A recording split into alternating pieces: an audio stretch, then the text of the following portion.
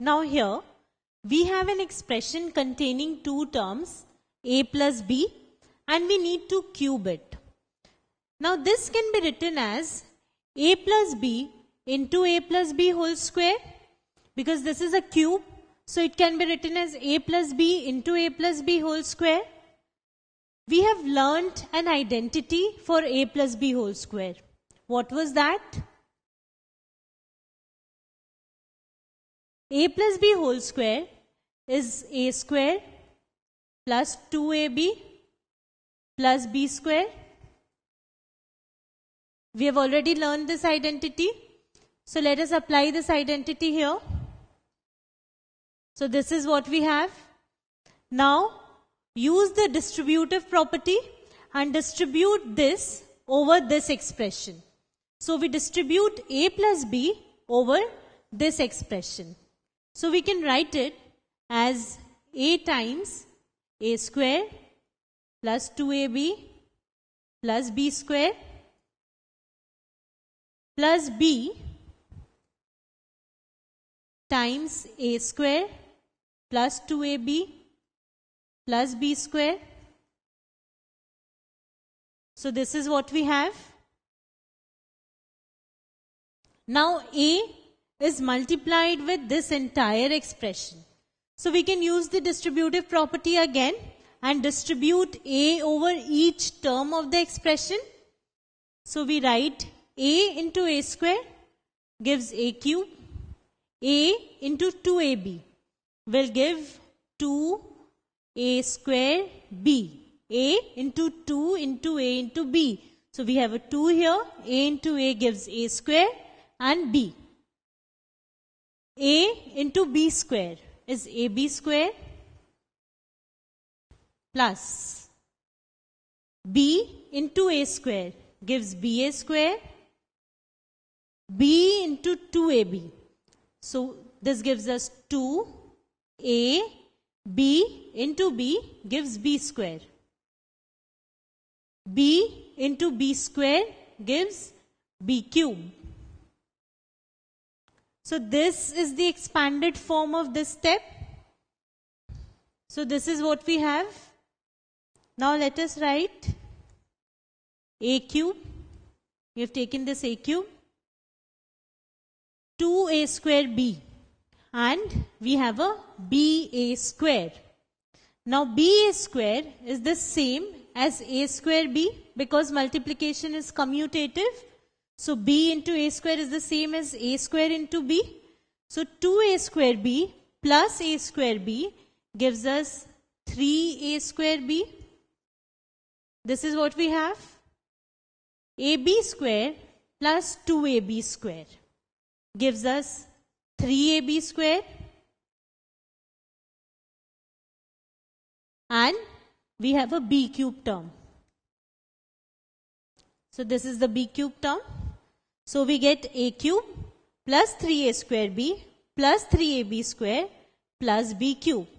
Now this is an important identity. There is another form of this identity.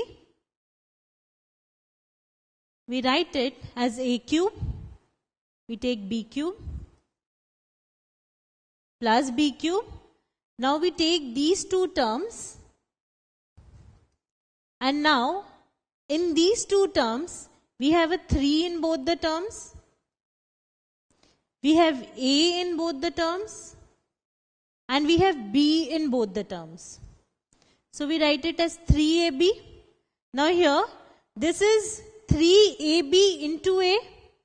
3a square b is 3ab into a. So we can write 3ab into a.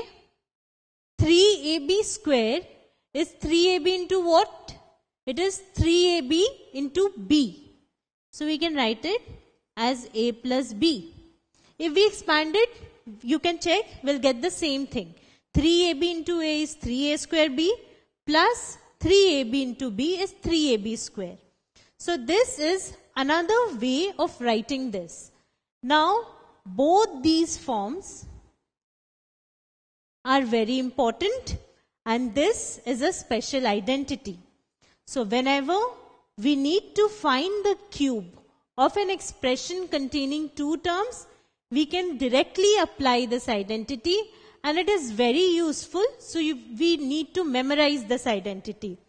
We can apply any form of the identity depending on case to case as it is applicable. Now we need to find the cube of this expression containing two terms using this identity a plus b whole cube. So we see we have a cube here, we have a cube here. So now we need to compare 2x plus 3y to a plus b. Let us take 2x as a and 3y as b. Now we have a plus b whole cube. So we can expand it using this. So let us do that. First we have a cube. So a cube is equal to 2x whole cube. Remember, this entire term 2x is taken as a. So we need to take the cube of this entire term. So we write 2x whole cube. Next we have 3a square b.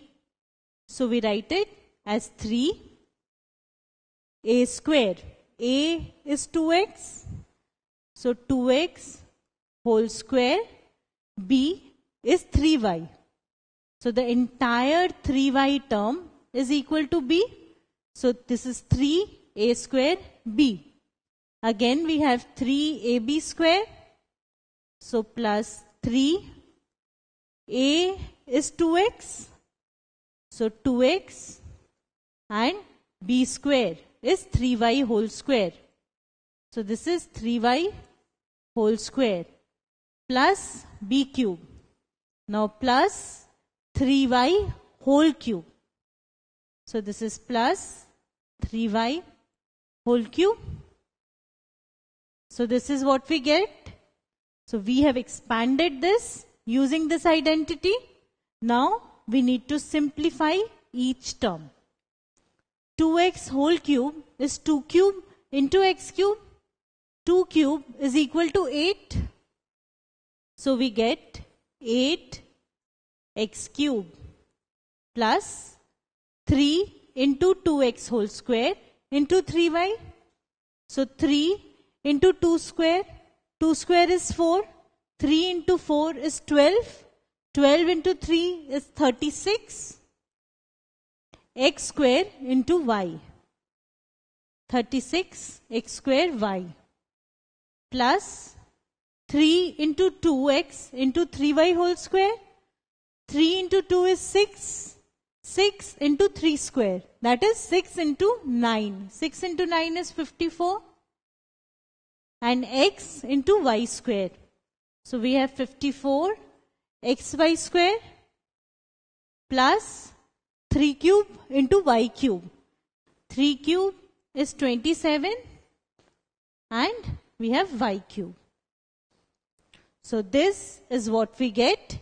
8x cube plus 36 x square y plus 54 xy square plus 27 y cube. And this is the cube of this expression. And we have calculated this cube in just 2 simple steps using this identity. So we see how this identity is useful in calculating the cubes of expressions in 1 or 2 simple steps. Now we need to find the cube of 99. One way is by multiplying 99 into 99 and then multiplying the answer by 99 again. But now since we have learned this identity, so let us use this identity to simplify our calculations. How do we do that? We have a cube here and a cube here. So we will be able to use this identity if we can express 99 as a plus b. That is, if we can express 99 as the sum of two numbers. How can we do that? Well, 99 can be written as 90 plus 9.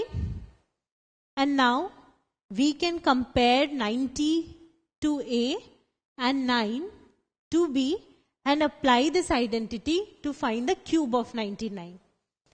Now, can you think of a simpler method to calculate the cube of 99 using this very identity?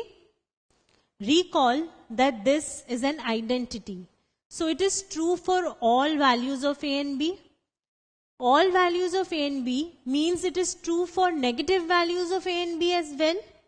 So what if I write 99 as 100 plus negative 1? 100 plus negative 1 also gives me 99. So I can write this 99 as 100 plus negative 1. Now I can compare 100 to A and negative 1 to B. Why am I doing it? I am doing it because if we use 90 and 9, we'll have to multiply with 90, we'll have to multiply with 9, find the cube of 90, find the square of 90, which is somewhat difficult. Instead, if we use 100 and negative 1, then multiplying with 100 and negative 1 is quite simple. So let us represent 99 cube as 100 plus negative 1 whole cube. So we have 100 plus negative 1 whole cube. Now compare 100 to A and negative 1 to B. So negative 1 is B. Now let us use this identity. A cube is 100 cube. 3A square B is 3. A is 100 and B is negative 1. 3AB square. So 3 into 100 into negative 1 whole square, and B cube. It is negative 1 whole cube. So this is what we have. And now let us calculate the values. 100 cube is 1 followed by 6 zeros. We have a negative 1 here. So we get minus 3 into 100 square, which is 3 followed by 4 zeros. 3 into 100 into negative 1 square. So we have plus 3 into 100 is 300 and negative 1 cube is minus 1. Now let us calculate these.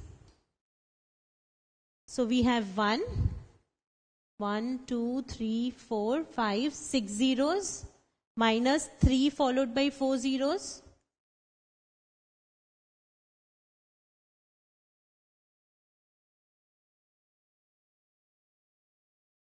So this is what we have. Now we have 300 minus 1, which is 299. So we need to add 299 to this. So we get 970,299. And this is the cube of 99. Now you can check by normal multiplication that you get the same answer. And you can also check how much more time do you spend in doing it.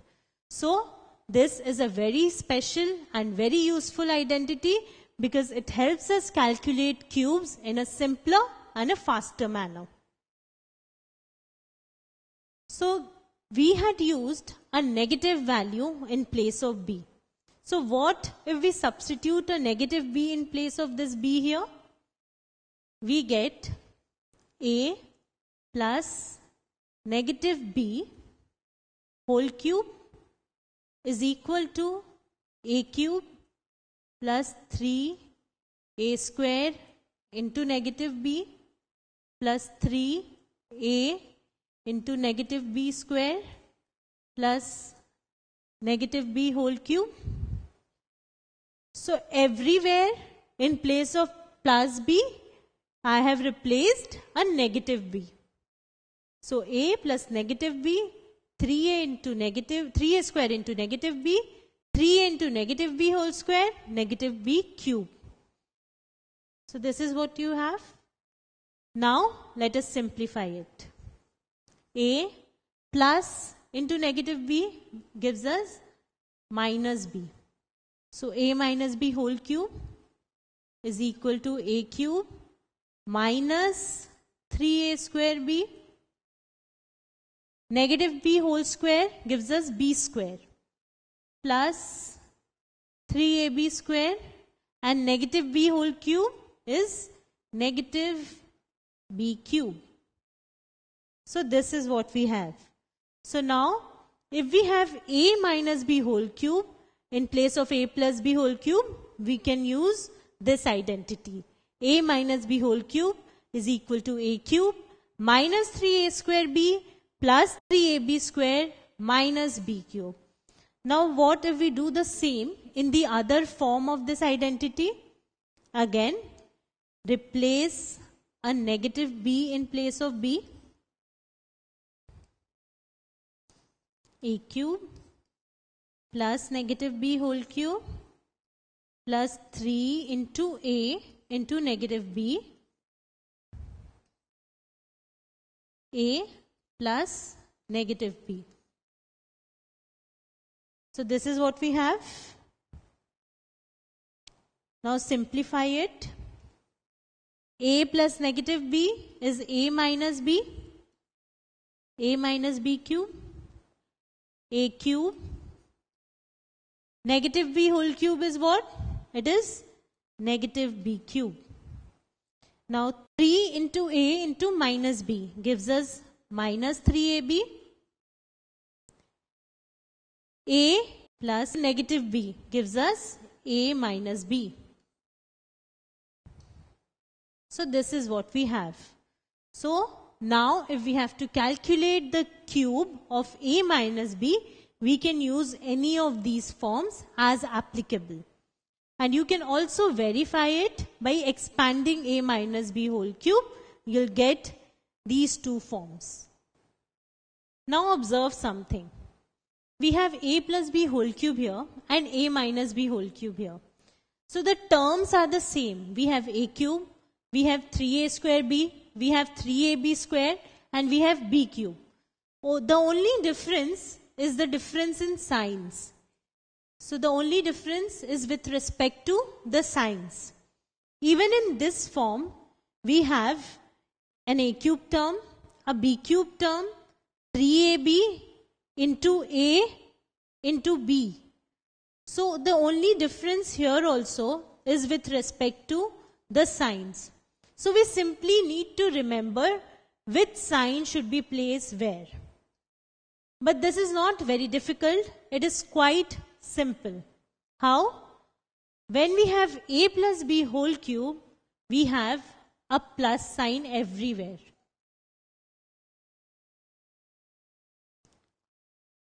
So till plus, there is no issue, because when you have a plus b whole cube, you only have plus sign. There is no confusion about the signs. The problem comes when you have a minus b whole cube. So how do you remember where will you have the plus sign and where will you have the minus sign? So the trick is that place the negative sign in front of odd powers of b and place the positive sign in front of even powers of b. So see, we have an a cube, b to the power 1. So this is an odd power of b. We have a negative sign here. 3ab squared. This is an even power of b. We have a positive sign here. B cube. This is an odd power of b. We have a negative sign here. For this form, we have b cube. 3 is an odd power, so we place a negative sign. 3 into a into b. This is an odd power, negative sign. Odd power of b, negative sign. So this is how you can remember where to place the negative signs quite easily. So all these 4 forms are very important and very useful, and we need to remember it in order to find the cubes of expressions having 2 terms.